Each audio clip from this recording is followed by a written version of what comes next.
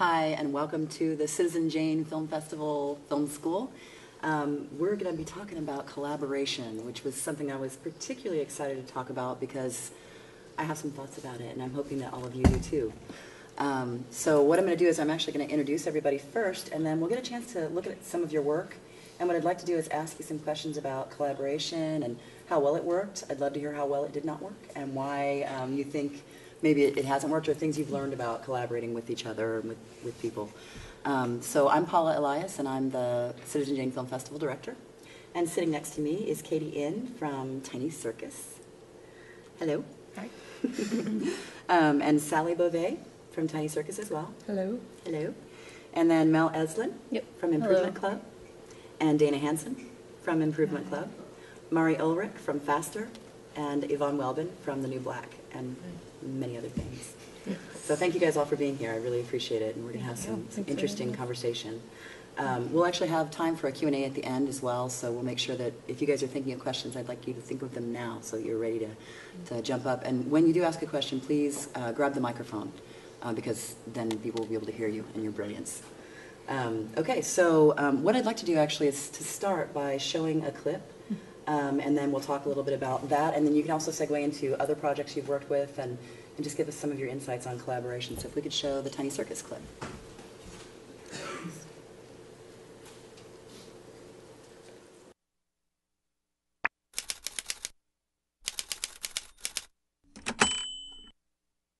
A creative act is one in which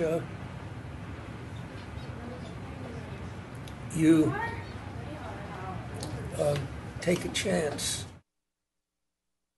What was the last thing I made? My headbands. Turkey burgers. A cut-off t-shirt. A birthday card for a friend. I fixed a bike, but that doesn't really count. So I guess that's the last thing I made. I mean, if that counts. I used to make rolls and cream puffs. I used to like markers. I used to crochet. I used to embroidery. I used to knit. The last thing I can remember was doing crochet, which I used to do like middle school maybe. I think middle school. But I haven't made anything recently.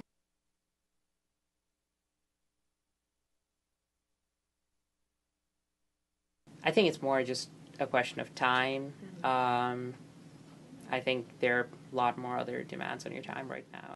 Making something can take like hours, even if it's very little.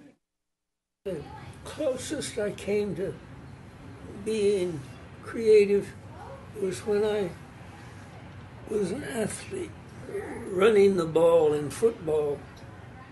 I want to consider myself a creative person, but I would hesitate to call myself a creative person to anyone else.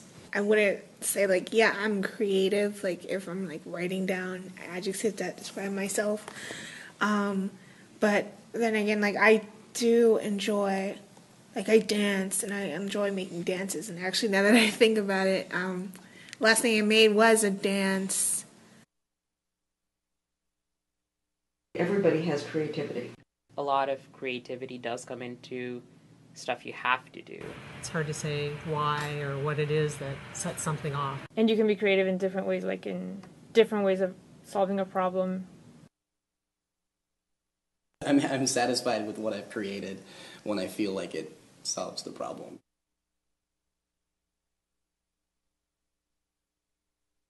It can be part of anything you do. Because what you make is your creation. A creative act is one in which you've got a problem or you've got something to cope with.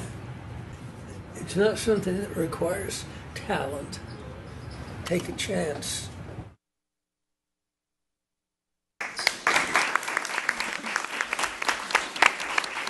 I love that you guys are here on this panel because to me, when I think of Tiny Circus, I think of collaboration.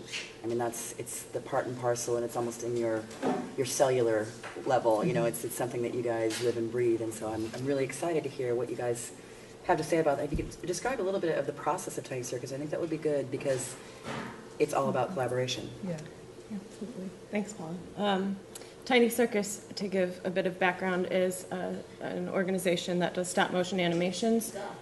It's an organization that does stop motion animations, but does them with emphasis on collaboration as part of the process. And so collaboration involves working together to solve problems at all steps of the process, and also focusing on taking a non-hierarchical approach to those problem-solving issues. If you want to fill in, you can. Yeah. See, they're collaborating right now. Yeah, always collaborating. Yeah, I think the process of making our films is just as important as the result, the success of the film. And what Katie said is true. I think collaboration is important because it offers an alternative to this patriarchy that we were talking about at the summit yesterday. It's an alternative process. But yeah, it's a complicated process with the groups of people we work with. We have summer sessions in which we that's sort of our experimentation, an opportunity for experimentation with our process. We meet for a month with a group of collaborators. Some have never animated before. Some have been doing it for a couple years. And in that situation, with that range of experience, I think that's where there is like an opportunity for hierarchy to sneak in. You have like people who have done this for much longer than other people, but we're always working to close that gap, just in terms of teaching everyone the technology. Julia was saying at the summit yesterday that it's really important to kind of take the time to teach someone something, even if one person in the group can edit in a half hour and the other person, it's going to take them like 3 days to learn this editing process. It's really important to take that time in order for everyone to understand kind of every step of the process. Yeah, so. And the clip we just watched is an animation called Creativity that was completed during a summer session in 2012 and was created by anywhere from 15 to 20 people over the course of 3 weeks. And so those 15 people, which fluctuated at certain points, did the brainstorming together, did the storyboarding together, did all of the sort of logistics, planning out how that kaleidoscope image would actually function. There was a large chart involved and a lot of drawings on the floor.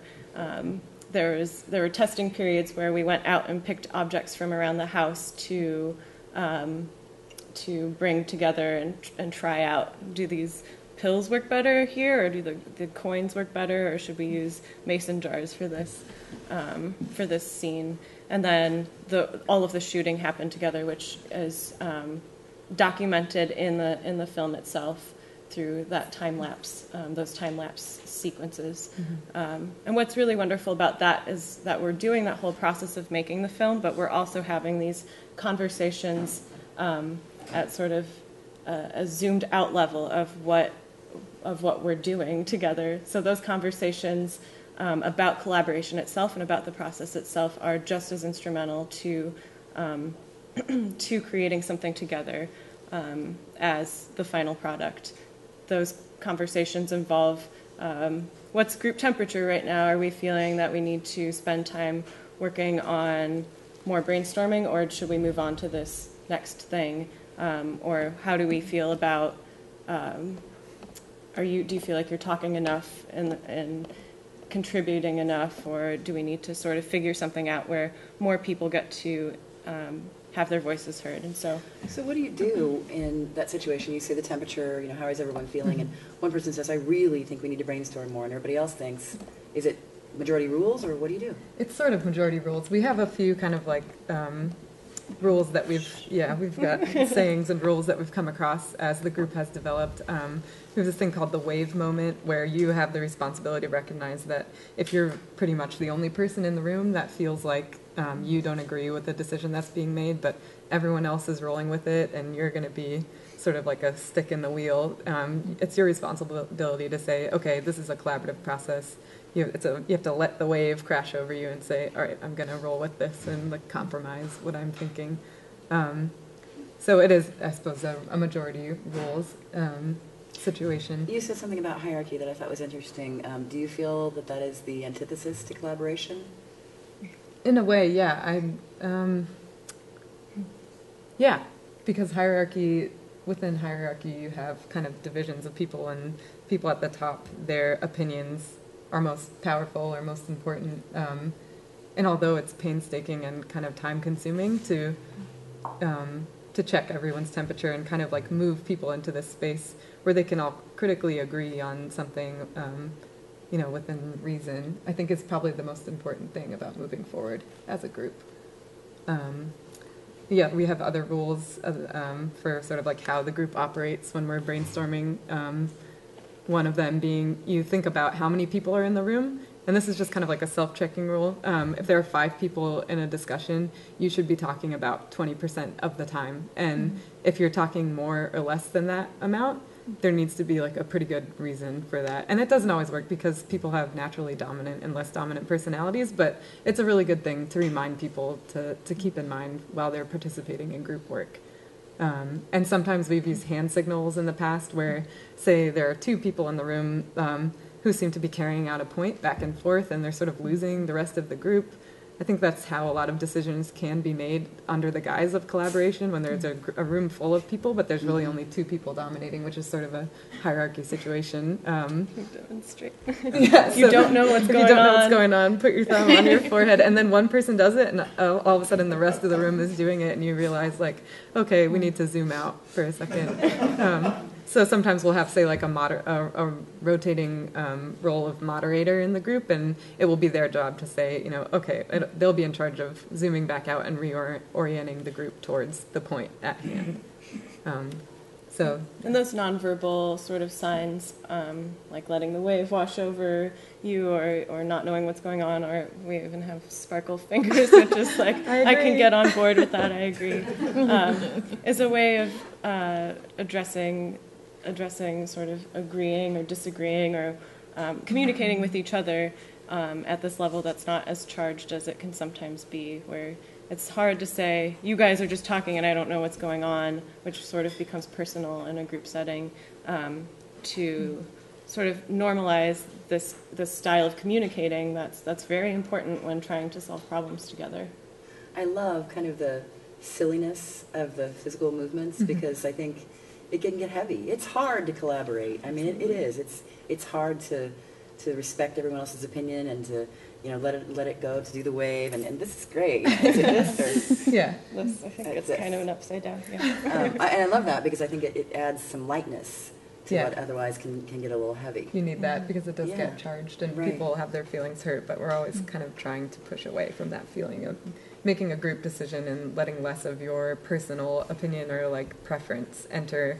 You're thinking about what decision is best for the group rather than what decision is best for yourself. And so do you find that you really, like if you weigh the decisions that one person would make, or if the hierarchy was allowed to rule versus groupthink, do you find that those decisions tend to be more quality decisions? In groupthink situations. It takes such a different form from a hierarchical situation in which one person makes all the decisions. It happens slowly, and it happens in this way that requires a lot of coming together and thinking, and then sort of breaking out of these sessions at a completely different place than you were when you started conversing with each other about an idea. But I think that ultimately, I think the buzzword floating around in work situations, collaborative work situations right now, is synergy, which is just, I guess, the idea. I didn't really know what this meant till I looked it up recently, but the idea that a bunch of parts coming together create this sum that's better than, I don't know, the sum is greater than each of the parts alone or put together. And so there are really interesting things that happen when there's this sort of flattening of the playing field or the conversational field that takes the group and excels the group to a different position completely. That might be. Do you find you guys work with a lot of different groups around the country? I mean, they travel around and kind of teach people this process. And it's so much more than just stop motion. I mean, though I think that's an interesting phrase. It's like stop motion, really is kind of the process. Yeah. Do you get feedback from groups that you've changed the way that they deal in the future? Yeah.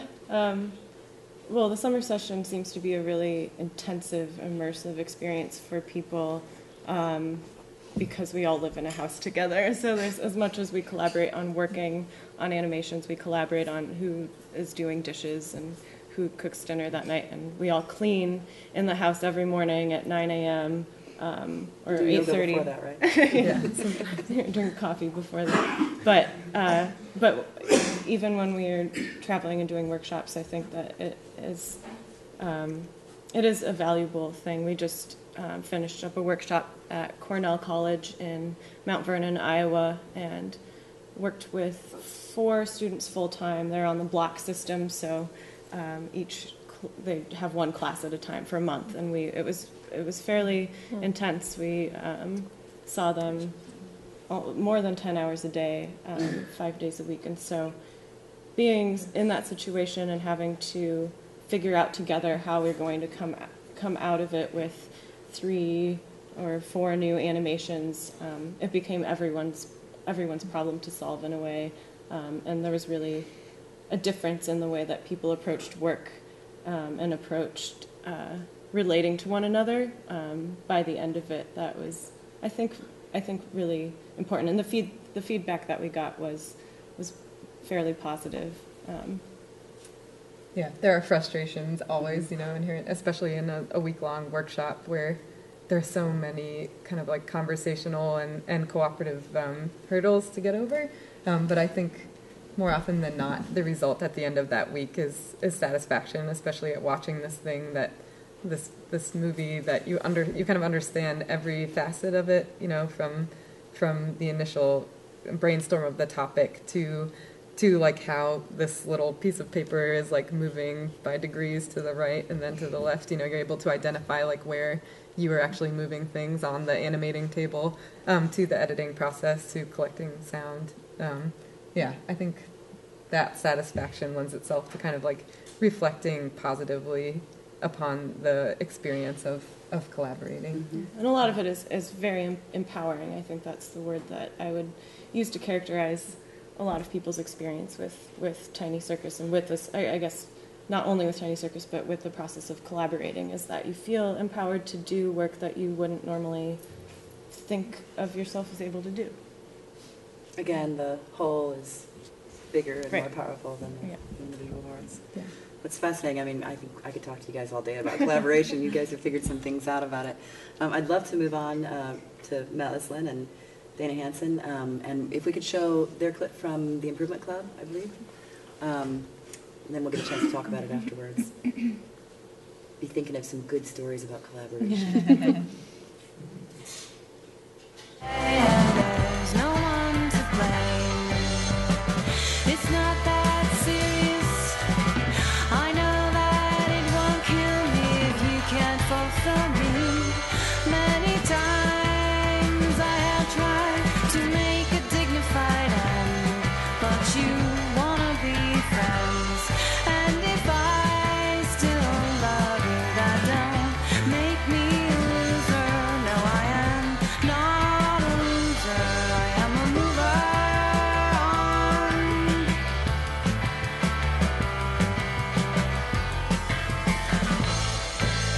Mover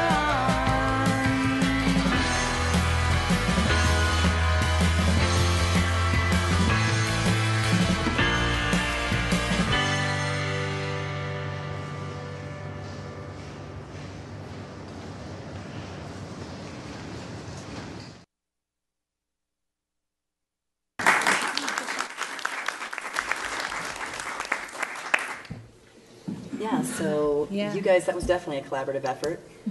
Yeah, I've been just reflecting in the last 10 minutes or so about how immersed I feel in the collaborative process and how many different forms that takes. Like, it's very interesting to listen to your approach to collaboration and to think about how chaotic my own is.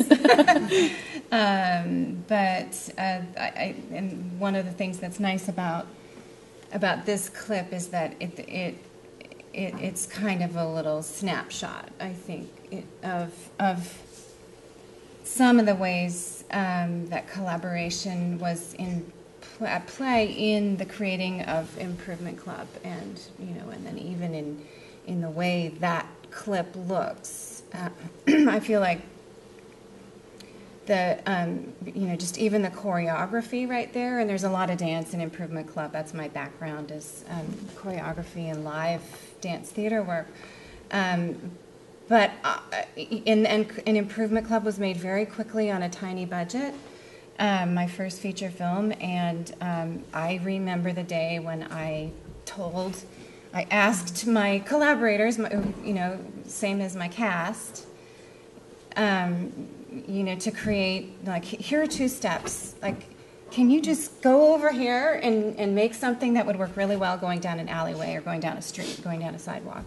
And so they just went to town with a little seed that all I did was provide that, and then absolutely trust that what they were going to come up with in that situation was going to work well. And one of the things that instantly happens then is there's an ownership. There's a kind of collective shared ownership of the work itself. Another thing that I see when I look at that is a tiny idea that I had that I shared with my editor, who I worked very, very closely with, Sean Donovan, throughout the whole post process. And again, like, here's a seed. It's in my head here.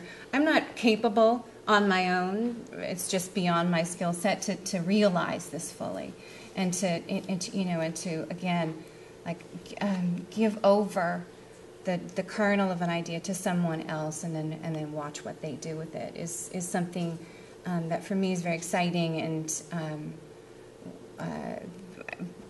takes me to the point that I've always felt very strongly about in collaboration, is that when you're working, whether it's with a group of people or one other person in a collaborative way, what I find happens, and what really thrills me about that process, is that you end up almost inevitably going to a place that you were not able to imagine yourself.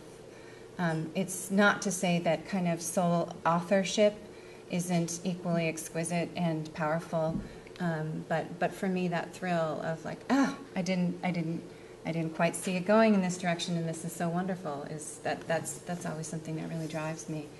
And then our sort of relationship on this film is really interesting. Yeah. But I think we both, anyway. Yeah, well, this film is such this layered collaboration. I think it's kind of perfect for this, because it started out as a performance piece that Dana had done Improvement Club and traveled with these actors in the film, and then also has a band, so that's Dana's music that's playing, that they're dancing to. So many people in the film, they danced, they acted, they played the music, they composed for us. So, but what's amazing with this, so Dana had the performance, and then she wrote the script, and I got the script at one point, as I think you reached out to me to produce or do something with it, and I was on another film at the time, so I was like, I can't be a part of this process. So they went and they shot the film with a lot of our other collaborators, and then I ended up coming in. Suddenly I became available, and was like, well, what state is the film at? And at that point you were just kind of getting into the edit, and so then my collaboration was all in post, and I kind of got this amazing opportunity to sit in and go, okay, there was a group that collaborated on the film, and now we're going to come and we're going to do this post, and we had this amazing editor, and we brought in a composer, and we had a lot of the actors come in and compose different, like a tango for certain scenes, and just really kept like going through this circle of different people who were collaborating at different times. So it's so funny, because there's people in this film that I never personally had a collaboration with, but I know my parts of the collaboration, and it's been, we've all kind of taken our turn a little bit with the film, but with Dana kind of running through the whole thing, and it's been a really amazing process for me, because I'm I'm a little bit more used to the formal filmmaking process, and for me, this was just an amazing eye-opening experience. And just hearing about how you guys collaborate, it excites me to think how can we keep integrating that into the more formal structure of a film, a film set and a film production. So I think this is a great example. The thing that keeps coming to my mind when you're talking is trust. Because it would require really an immense amount of trust on everybody's part to provide something and then have somebody else be working with it here, or to give somebody a seed and let them go off. And I think that's absolutely true. How do you create that? Well, the ensemble that I worked with, the performers are all multidisciplinary artists that I have a tremendous amount of respect for, and some of them I've worked with for 20 years. Others, this was the first time, and but the fact that when we began to shoot Improvement Club, we'd already been on an odyssey together, an artistic odyssey that involved various levels of collaboration. My bandmates were involved in that performance as well, and so the band kind of predated that whole. So I think time was really important. And time and shared experience, and actually being able to endure some really rocky moments that were part and parcel of both the creative process and then the process of the production of this piece, and the kind of like what's the trajectory here in terms of the the touring that we're going to go on together, and we had an age range of like 19 to 55 or something like that, with just everything in between, and 10 people, and I think it was just a messy, very familial environment and experience that people were ready to wring each other's necks at various points. Sure, for sure. Right. But I think that I think being able to endure those rocky moments and the tension and kind of navigate through. I love these ideas for like kind of, like just kind of accepting that this is part of the process and here are some tools for it. Yeah. I didn't have very good tools, but we somehow made it through. But I think that that is a huge part of the trust, and then I think that grows, that it just builds on itself when then people see like, oh, I made this part of it, or the thing where you can't even remember who actually kind of had the idea or created this or made up this or contributed, because it is fluid, and that kind of it's also very, it can feel very intimate in that way when you can't even kind of pick out who's responsible for what. But I think trust is incredibly important. And also letting go of ego and ownership, it sounds like. Yeah, absolutely. Right. Yeah. Tell me about the crew that you worked with. I mean, obviously you two are women. Did you notice any difference working, because obviously you had men working on the project as well. Yeah. Did you notice any difference where we come from? Well, this is an interesting question. We both live and work primarily in Seattle, and I would say there is a huge female filmmaker base there, but I don't know, and it's funny because a lot of the men we work with, we call them women too, I think, because everybody's just, it's, there's, I don't know, it's very feminine. Yeah. The community there is kind of very. Right. What do you mean by that? Let's go ahead and describe that. Okay. There's, I don't know, there's something, the care, I think that you would, the motherly care, it comes from the men and the women in our community, and we have such a collaborative nature. And, our DP, Ben Kozalki, I've been working with for, I think, 7 years. You've been working with him for 10 years. 10, 12 years. And it's just there's this great base of filmmakers who, this person may be a DP, or, in my regard, I would call myself a director before a producer, but we all we shift our positions, for whatever project is happening. So, we had our DP Ben, who's also a director or a writer or an editor, and we had an amazing sound mixers and just different people coming in, and that's just what happens in Seattle. I've never experienced it anywhere else, but it's more of a community creating films, and it's interesting though, because our creative process, we always do have one person, I'd say, who's, you know, the vision, it's their vision.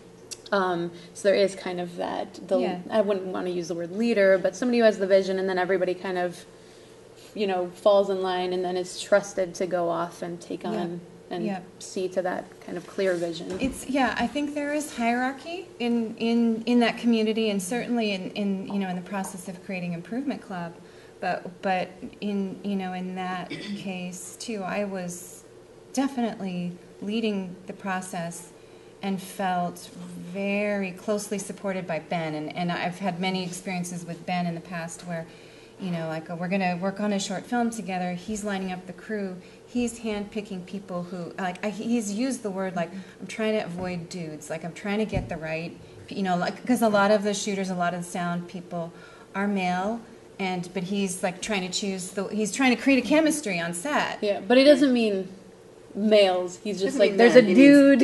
Yeah, there's a dude mentality. Yeah, he's like, he would always make sure that there were no, like, there wasn't this, like, doodly type of presence, which sounds really sexist and awful. But I knew what he meant. Exactly. Let's talk about what he meant. I mean, I think it's okay. We aren't ever going to get through these issues unless we're willing to name them and really talk about what our experience is. And it doesn't have to be everybody's experience. So what does it mean, doodly? Well, I think that it's a kind of sexism that at least he was taking great care to just kind of make sure that element wasn't present. What does it look like? Well, I say I've been very well protected from that. That sounds awesome, by the way. I mean, a lot of us in Seattle, we call it Crewtopia, which is something that we're constantly striving to create on every one of our projects, which is everybody's in it for the same reason. Everybody at day's end can hug and go out for a beer, and you're there to make the film. You're not there for a paycheck, or you're there. We want to work with our friends. We want to work with artists that we love and we support. I think it's a support system, essentially. I mean, if you're not going to be helping to add to that support system, then we don't want, we don't need any attitudes or, I love that, no Crewtopia. dicks. Yeah. The sense of a shared investment, and also that people, I think, have caught on in Seattle to this reality that if I'm involved in a project and I give it my best and I have this, like, heightened sensitivity, because that's what I see, is a lot of a really good, solid presence on set and attention and sensitivity, that comes back to whoever that person is. And so you see a lot of young people coming up in that community, and more opportunities coming to them, maybe because of the way that they're learning to interact with artists and designers and technicians on set. Well, I guess that's a good definition. A lack of sensitivity are the dudes. Maybe. Maybe. Just unable to read those moments, and those subtleties on the set. Right, and I think it should be noted that it doesn't come from a place, I think, of malice.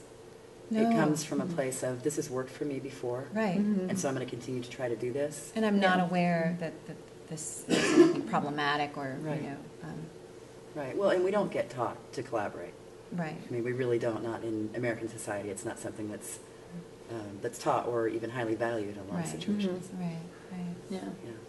Fantastic. Thank you so much. Thank you. Marie, we're going to show your clip from Faster, and then we'll talk a little bit about it and get some thoughts. I'm hoping you're brewing some thoughts over there. I know you are.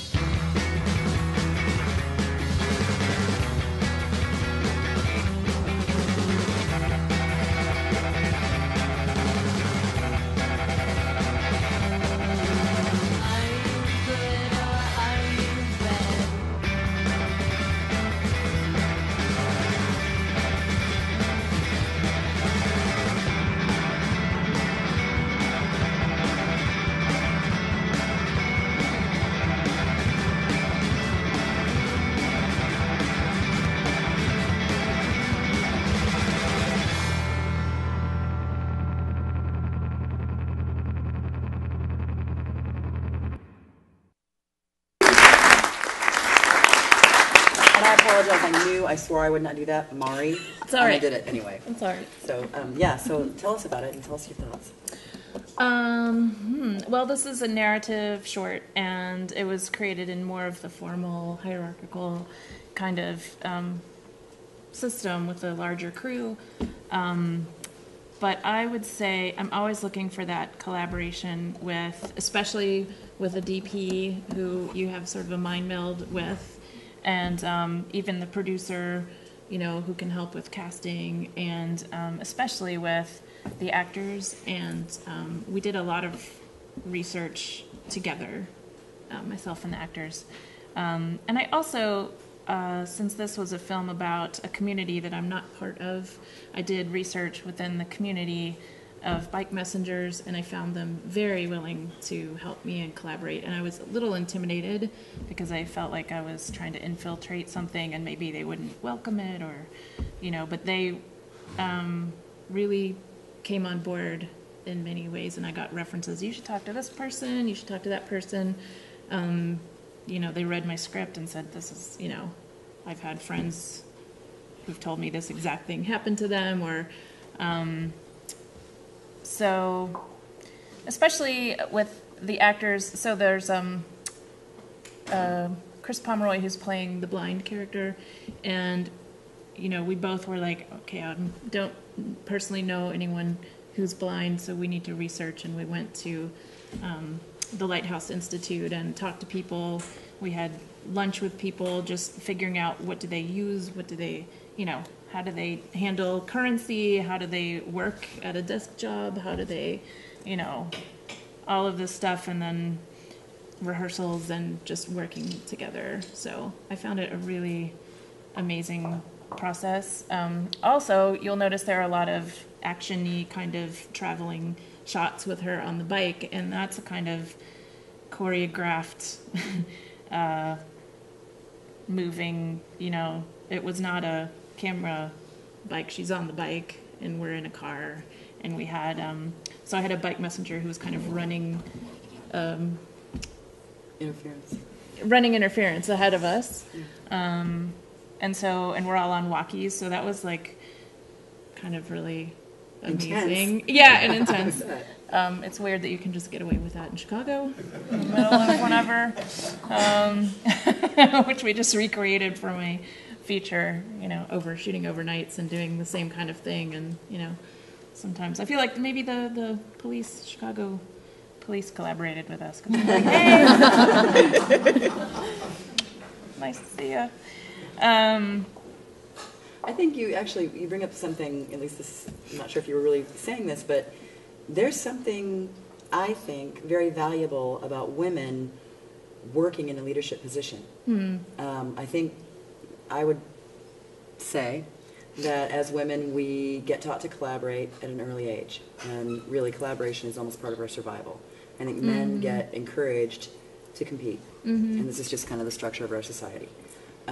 So I think going against the grain and women being a leader and telling people what to do, I think it's a very empowering thing, and I think it's very valuable to get experience doing that. And so I'm actually not here to say that you only need to collaborate. I think women naturally do that, and I think walking outside your role can be very powerful. What are your thoughts I mean, on I was that? feeling a little guilty because, you know, I don't have like a co-director. I'm not like, you know, collaborating to that extent. What to do. Or yeah, it was a really more hierarchical, but, you know, I'm always looking for that person who's gonna take that idea, take ownership of it, and bring themselves to it and create that moment that's better than what I had thought of. So. And how do you think, what are your thoughts at least on you being director, being in charge, telling people what to do? Do you think you do it differently than maybe a stereotypical man might do it?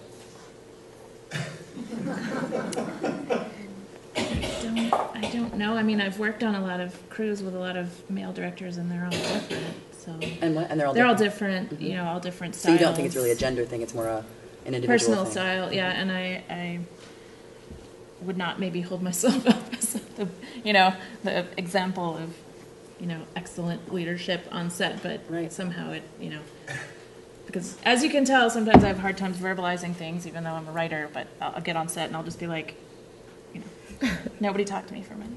But well, I think about what I want to say to the actor after, but there's that. But and another thing that came out of this was working with the crew. So working with my director, Katherine Henderson. We after that shot a Chrome commercial for Chrome messenger bags, and she produced my feature. And the DP, Tony Santiago, I just brought him in to direct a short film that I made with GVSU for their summer film program. So, because I knew he was chill. Right. And could handle, go with the flow. So, and to the point of, I would love to find Crewtopia.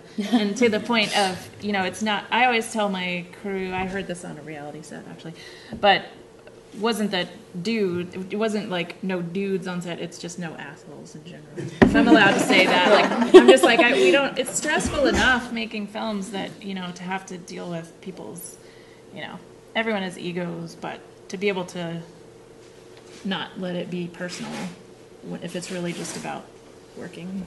Well, and together. film has to be a collaborative process. I mean, it's just like putting on a film festival. You can't do it by yourself. If you think you can, you're crazy, it's not going to happen. So, I mean, you really do have to figure out how to collaborate no matter what your personal style is. Mm-hmm. I think I'm finding, too, that I like working in a smaller, within a smaller set. So I'd rather have people who are more invested and a smaller crew, and just have more of that, because the more people you have, the more people who are maybe standing around or, just kind of like not contributing to the energy that you want. Right. And then it becomes more about, managing some of that stuff. Right. Having interpersonal issues on the edges. Yeah. Like we're trying to shoot a film here. Right. Right. Yeah. I appreciate that. Thank you very much. Yvonne, I would love to, I think you've been sitting over there thinking of some things to say, so. I was trying to think watching your face. Actually, what I was thinking was that I was wondering if people in the back can hear. Can you guys hear us? You can hear okay? Okay, so. Do you want to talk before we show your clip? Yeah, I was wondering about that. Like, isn't there a wandering mic somewhere that we could be using? Well, that's just for the camera. Yeah, that's just. No, we're okay. Okay. Yvonne, all right. Do you want to show your clip first, or you want to? What clip are you showing? Trailer. The trailer for the new Black? Yeah. Okay. Yeah. I think you just saw it, though.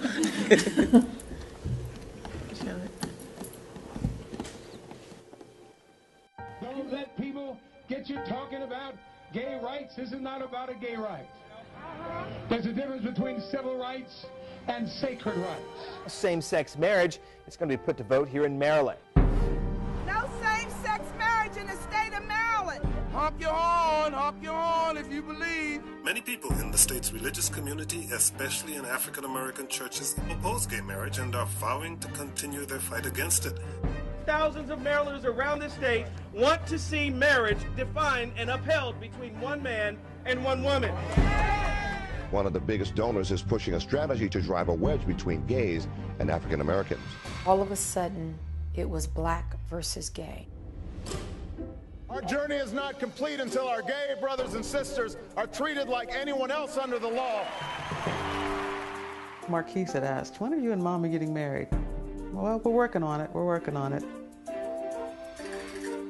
Regardless of what laws they may write, God designed the family. Who has been the hardest hit in the issue of family? The African American community. We were blasphemous enough to compare the gay movement with the movement for civil rights and black folks. Is gay the new black? I believe this election is going to be a referendum on the church. It's going to be a referendum on black preachers. If we don't reach out to these people, who's going to reach out to these people? Opposition. Remember, vote for question 6. God do not make lesbians. We did have not the interrupt right you. to agree to disagree. Yes, Okay, go ahead. but let me finish. You're right. Sexuality in the African American community is taboo. We don't discuss it in any form. I feel like I couldn't be myself because I thought that I would shame you. Okay, are you ready to vote? I ain't gonna go around gay shit though. Okay, why? What's up? I ain't with that. Let's be clear. This is the unfinished business of black people being free. We are the sheep of another fold. Them we must reach out. I'm ready to win. I'm ready to make history.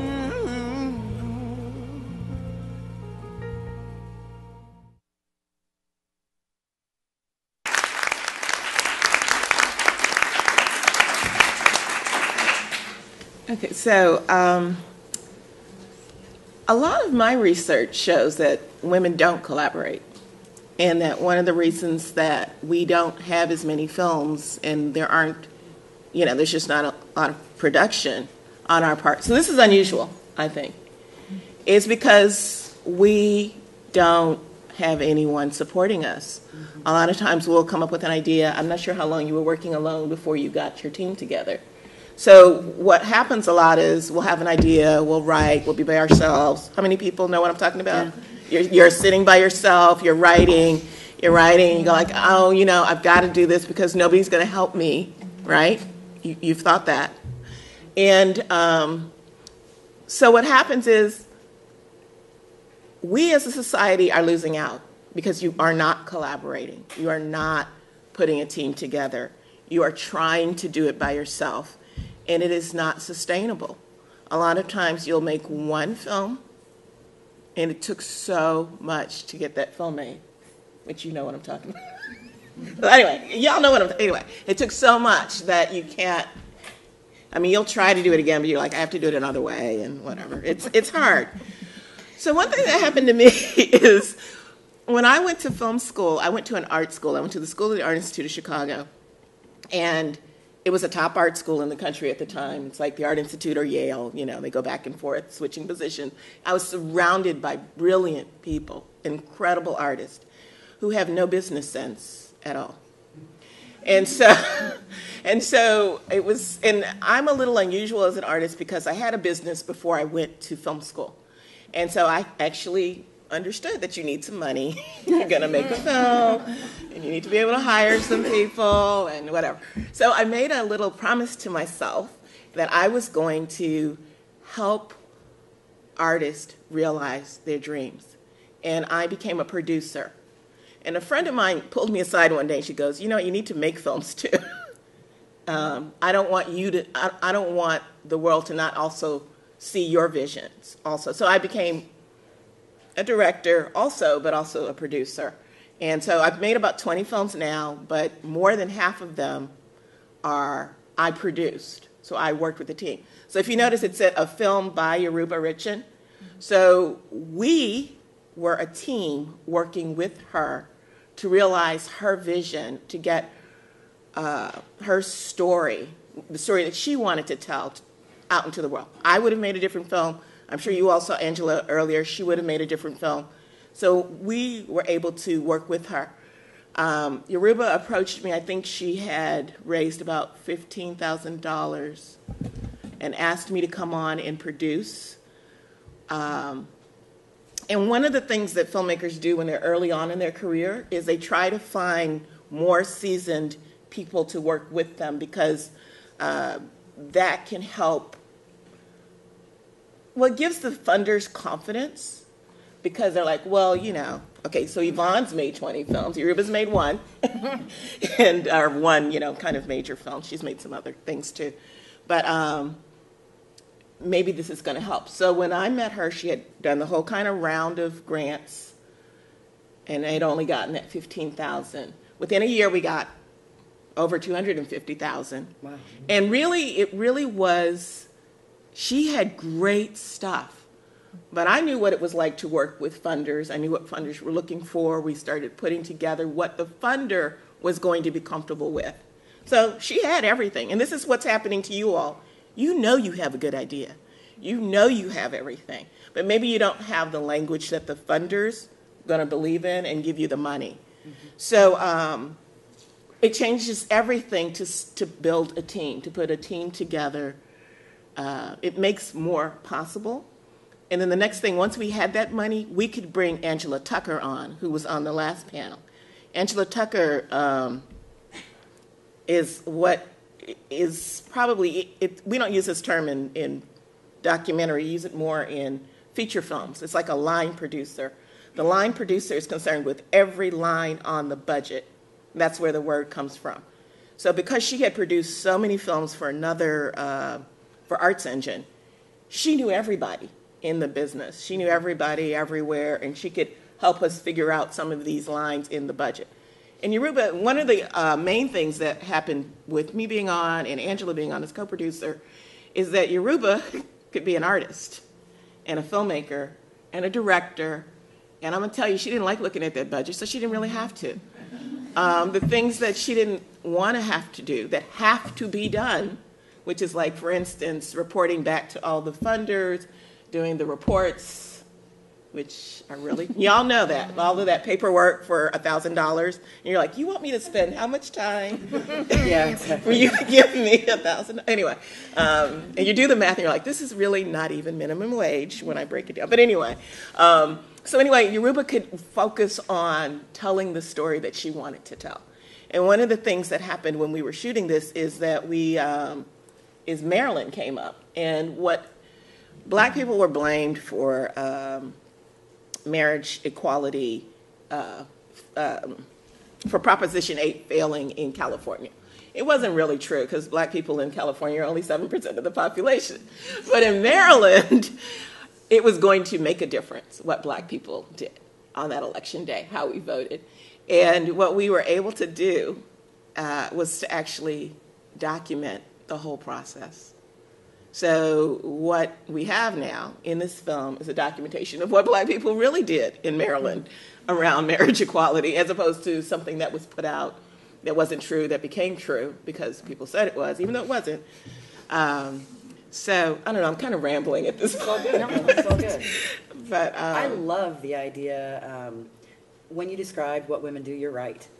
I mean, yeah, you're like, it's my idea, I'm going to keep working on this, and I'm going to put it in a drawer.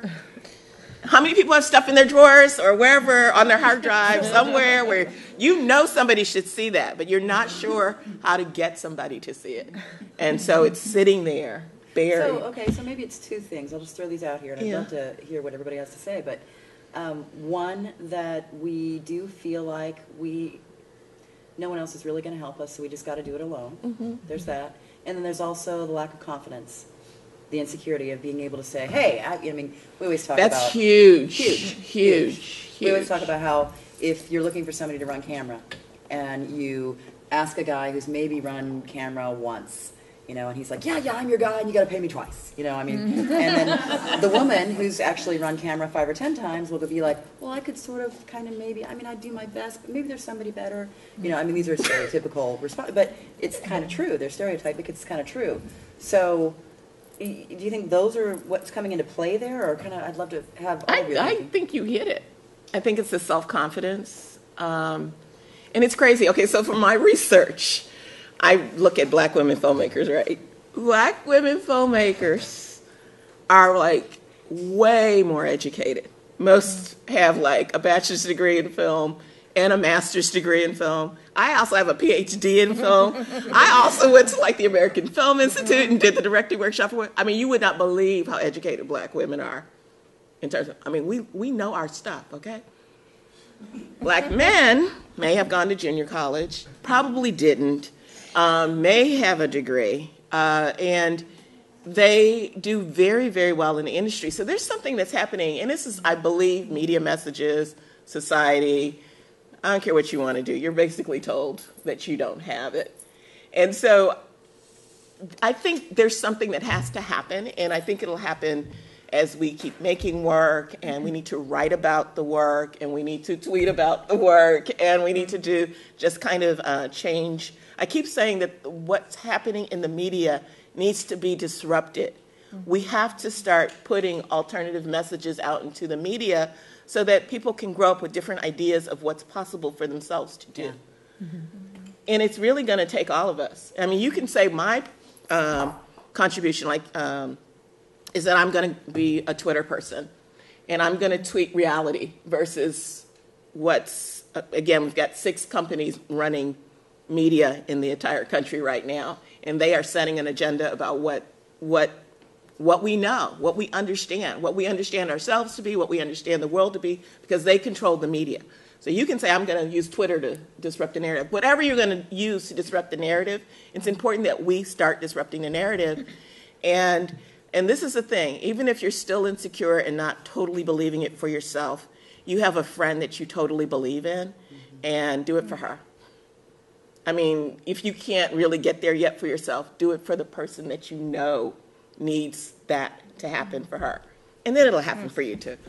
And I think that's right on too, because I think it's true, as women, we will go all the way to the wall for a friend. Oh my goodness. Whereas for ourselves, we won't fight at all. I mean, not all the time, but I think that's often really true. What are some other thoughts? Yeah, I think when the support system is in place for women to be collaborators, at least in my experience with Tiny Circus, and these are broad generalizations, I realize, and there are always exceptions, in both categories. But in my experience with Tiny Circus, women have an easier time collaborating than the men who have been participating, when that actual environment is there, which is a rare environment for sure.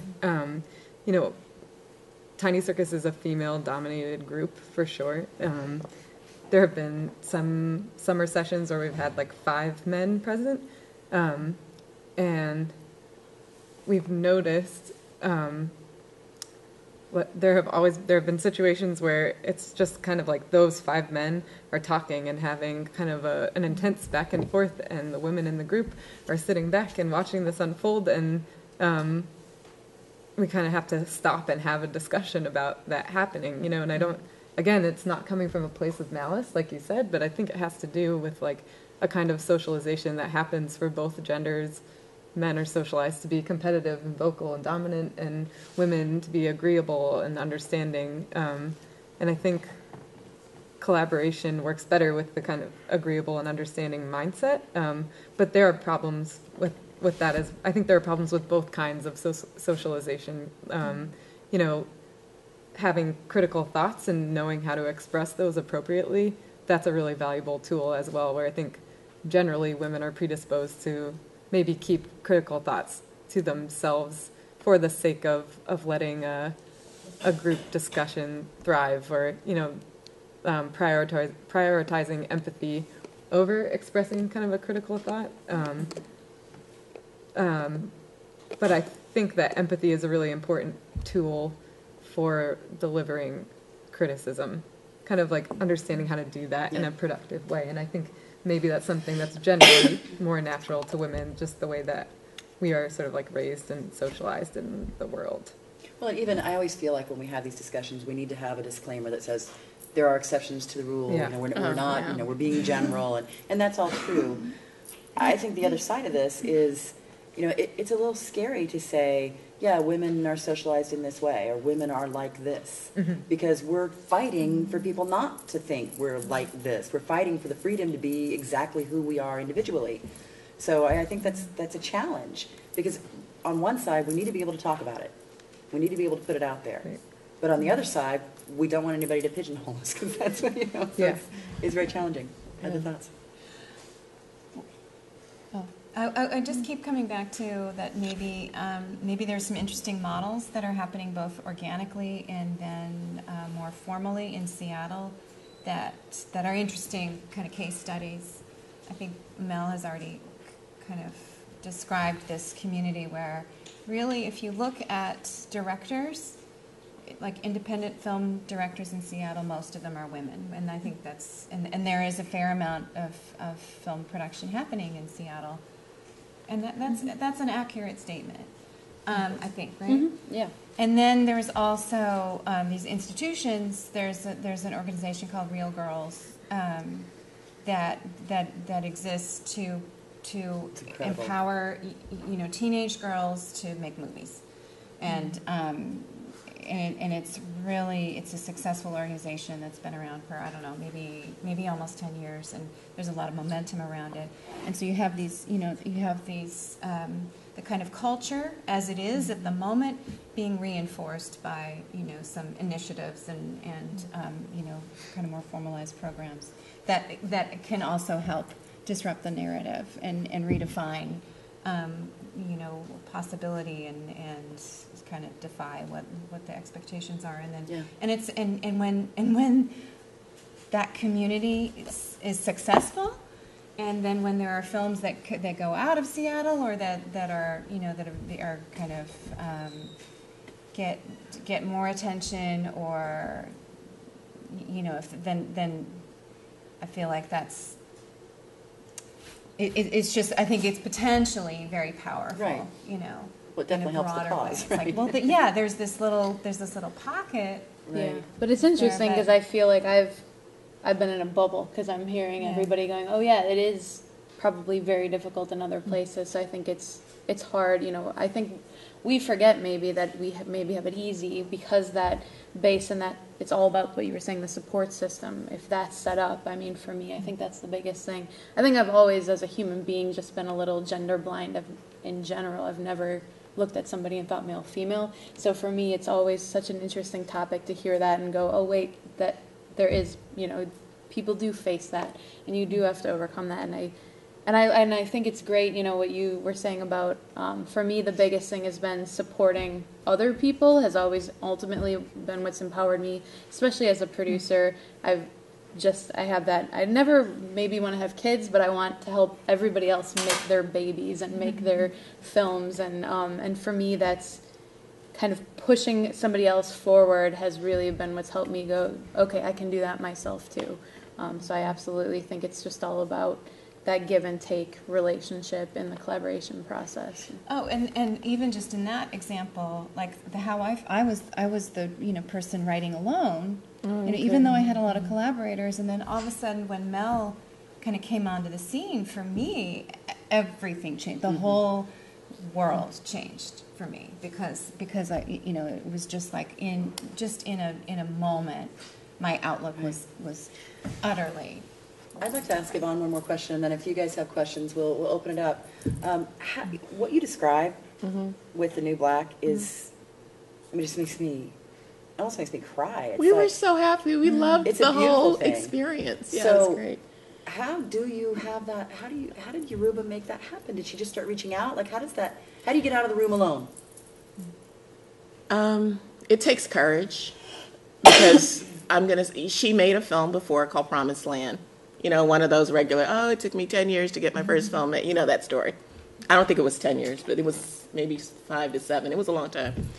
And she didn't want to have that happen again, but she wanted to have a career as a filmmaker. And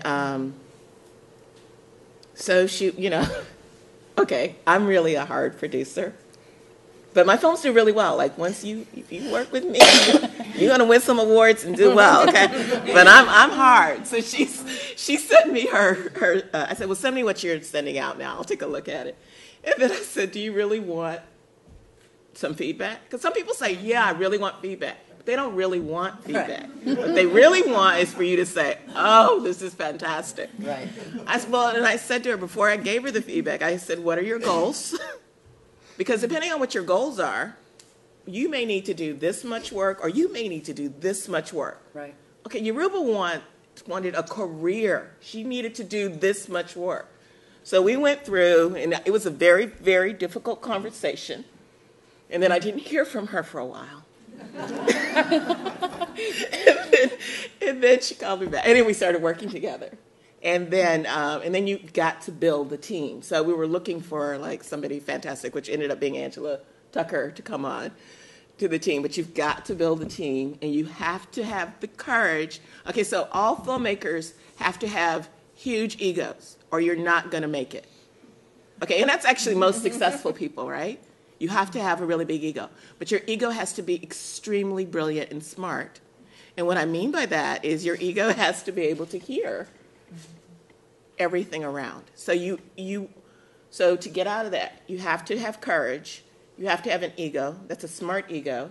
And then you have to believe in yourself. So even though I might come in with feedback or Angela might come in with feedback for Yoruba, it's really Yoruba's film. So she has to be able to sift through all of that and figure out what ultimately is the story she wants to tell, right? So I think it's courage. Yeah. Courage. Get the heck out there, right? Yeah, and it's going to be okay. You're going to get and be okay that you are going to get a little bruised along the way, but you are going to be so delighted and happy with the outcome. Yoruba has been traveling with the film. It's been overwhelming for her. She cannot believe the response that the film is getting, but she went through it. Yeah. She did it, you know. So I think that's it. Like, just follow that Nike thing. Just do it. Anybody have any questions? And if you do, make sure and get the mic. I know you're sitting there thinking stuff. Here's their hand in the back. I see hands. Very clean. I have a question for the Tiny Circus ladies. I know that you said that you actually live together, and I was just wondering if that was something necessary for the way that you work, or if it was just a choice you made. Yeah, the living together happens primarily during the summer sessions. We're actually thinking about incorporating a winter session into the program. And then we have sort of a fall tour and a spring tour lined up where we're traveling. But the summer session, it takes place in a house in Grinnell. And it's anywhere from 3 to 6 weeks of living together with the people that you're working with. So that involves living together, working together, and playing together.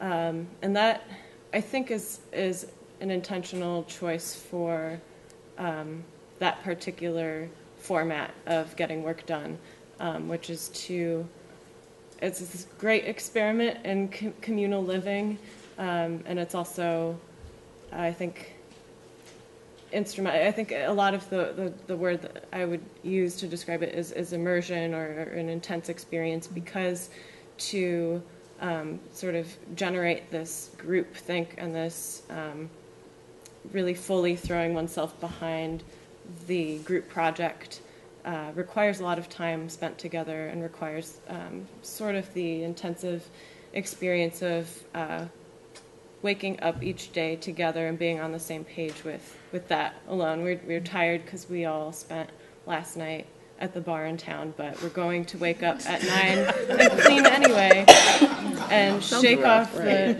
whatever sleepies we have, and then sit down and talk for 3 hours about stuff and get that all done. And so that going through that roller coaster together is important. It doesn't happen with every Tiny Circus project. At the workshop we did last month, we go home, or we go back to where we're staying at night and then meet with the students the next day, or our collaborators the next day. So there's a variation in how much exposure we have, but the summer session living together is pretty all-inclusive time spent together. Yeah. Yeah, I don't think I have anything to add. It's much more intensive, and it's definitely an intentional choice in terms of the summer and potentially winter workshops. And dance parties. Yeah, the socializing is very important. You need to plan to be at the party Saturday night, because Tiny Circus will be there and there. We will. The dancing people. Other questions?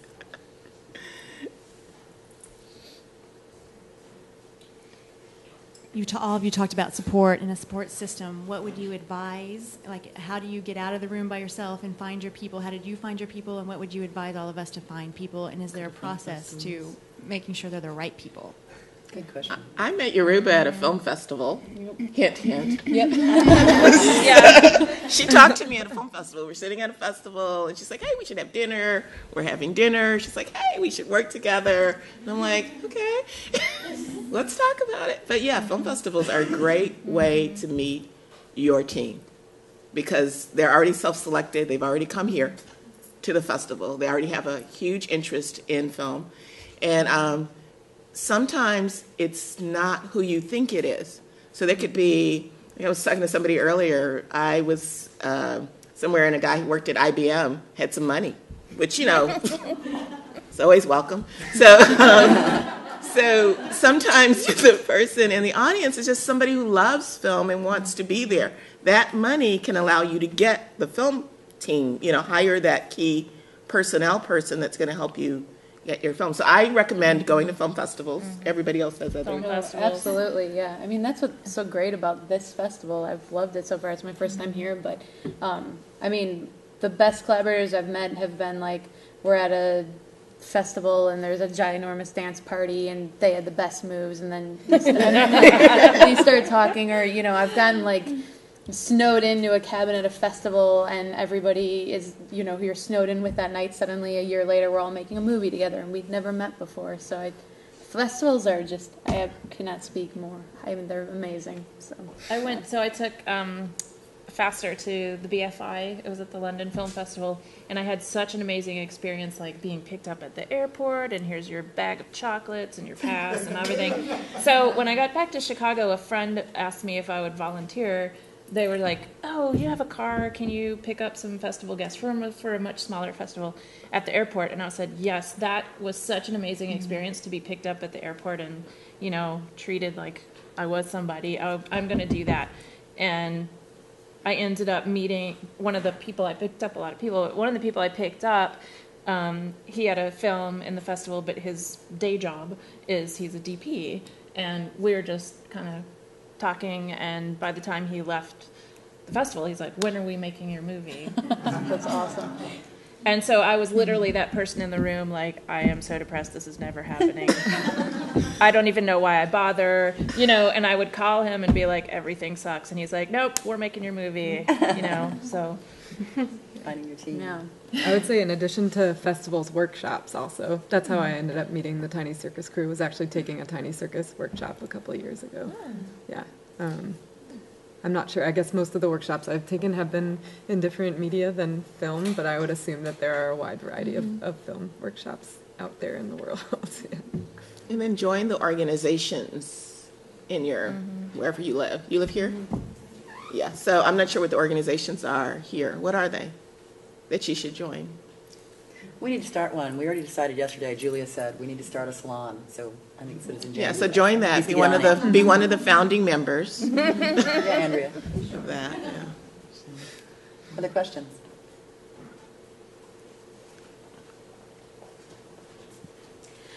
All right. Well, I think Yvonne already touched on this a lot, but I kind of asked this because I think some of the people here who are most interested in this whole process are students. And I wasn't a student too long ago, but it's not just because I'm a woman. I remember group work was one of the most dreadful sounding ideas to me. I think waterboarding sounded way more fun than group work. And so I really think, like, even in college it's not as emphasized that much. So for any of you who are now like in these like collaborative utopias, or living the dream of being able to work together, did you used to hate it as much as I did? Were there any like aha moments that changed things for you? Yeah.